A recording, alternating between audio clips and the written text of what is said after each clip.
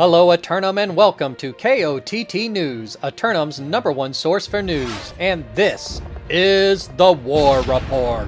If you went to sleep early, you missed a snoozer between Primordius and newly converted members of Dive, who were able to force open the gates of Castle Brightwood just as the war entered the final period. Dive was able to get as close as 80%, but it was Primordius summoning the spirit of Brightwood Forest to hold out. The battle over medicinal and luxury goods versus animal rights came to a head last night in Ebonscale, as conservation efforts by Panda to preserve the bamboo from deforestation for tea fields won out. Panda has assured the citizens receiving spa therapy that they will continue to enjoy medicinal herb, and issued a statement that read in part, "Ebonscale is Panda home.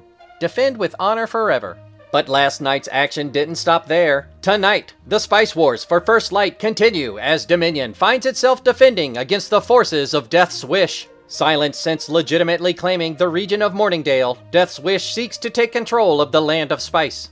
After that, Dongfeng Express races into conflict with Blood of Elysian as they attempt to seize control of Windsward. Their moronic intentions? Perhaps they've been enticed by the advanced refining and workstation capabilities of Windsward. And for the title fight this evening, it's the Reckoning, invoking right of rematch for the region of Everfall. Elysian Kingdom will be going for their second straight Neverfall. The current record?